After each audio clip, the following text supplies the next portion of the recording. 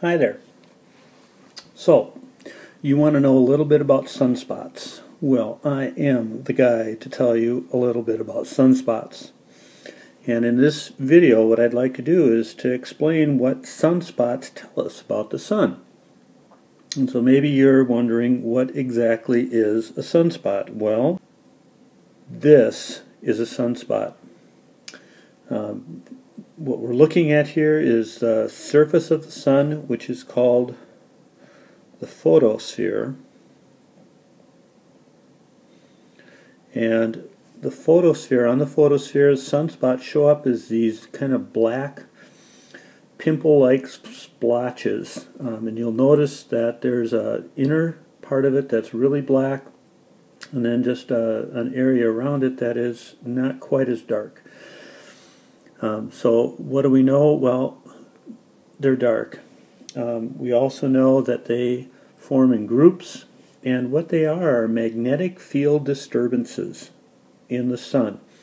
So you're looking at a magnetic field not doing what it normally is doing, and as a result that causes heat not to flow as smoothly, and so this area shows up as slightly cooler than the surrounding sun. It's still hot enough to melt you, but it's maybe 1,000 degrees Kelvin cooler.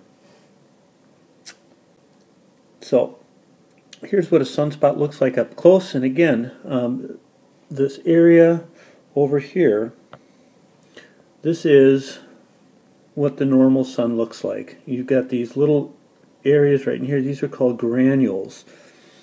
And a sunspot is going to disrupt that, and so what you're looking at here are some of the kind of evidences of that this is a disturbance. It's probably the best way I can say it is the sun is not behaving like it normally does. Okay? So when you look at this picture, what do you see? Well, I see starting in 1996 and going all the way around here, you have images of the sun, and these images are in the ultraviolet, and so you're looking at kind of the high energy part of the sun. And you'll notice in 1996 and in 2006 the sun looks pretty dark, but when you get down to 2001, holy smokes, look at this. It is really active. And so we seem to be not very active, and we grow to a peak here, and then we decrease in activity back here. And so it's a period of about 11 years, 10 to 11 years, there seems to be something happening on the sun. Okay? So what follows here are three graphs, and these are the same graphs that you worked with in class. And again, if you are listening to this, my guess is you're trying to make sense of this. So when I look at this graph, what do I see? I'm looking at the monthly average sunspot numbers, okay? And I'm starting in 1750, and this goes to 1850, 1850 to 1950, 1950 to today. What do you notice? Yes, that's exactly what I see also. I see a regular rise and fall. If I'm to rise and fall of sunspots, and if I did the math here, what I would be finding is that they rise and they fall in about a 10 to 11 year span of time. And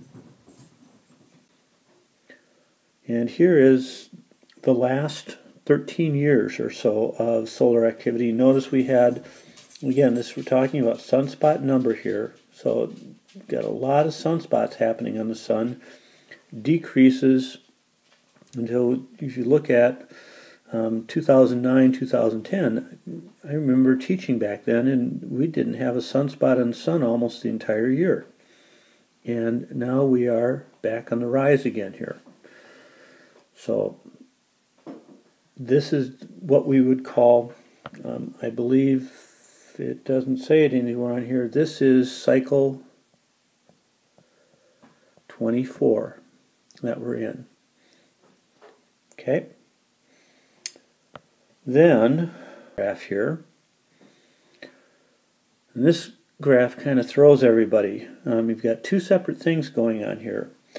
Up in this area right here, you have latitude, and you notice EQ stands for the equator. This is 30 degrees south, 90 degrees south, 30 degrees north, 90 degrees north, and then you have time along this horizontal scale.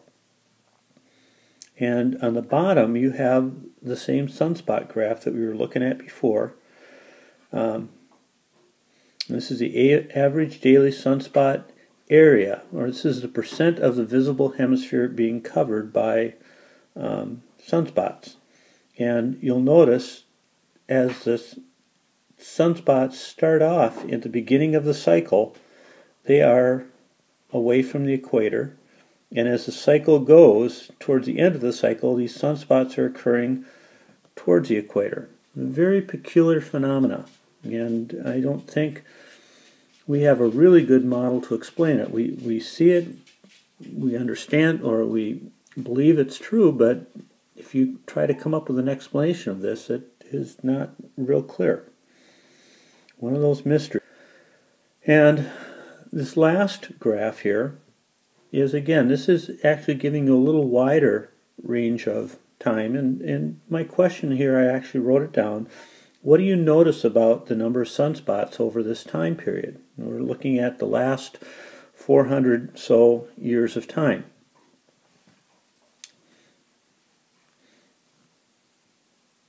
Yeah, you look at this area right here, and the question that you have is, what the heck is going on with the sun here?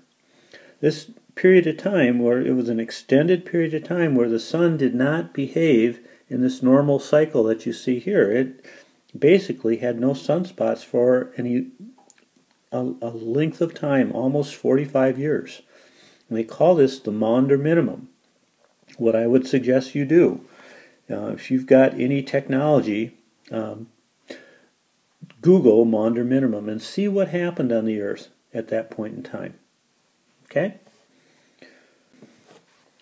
What do you need to remember about this? Well, you need to know that sunspots occur in a 10 to 11 year cycle, and that sunspots are visible evidence that our sun is a variable star.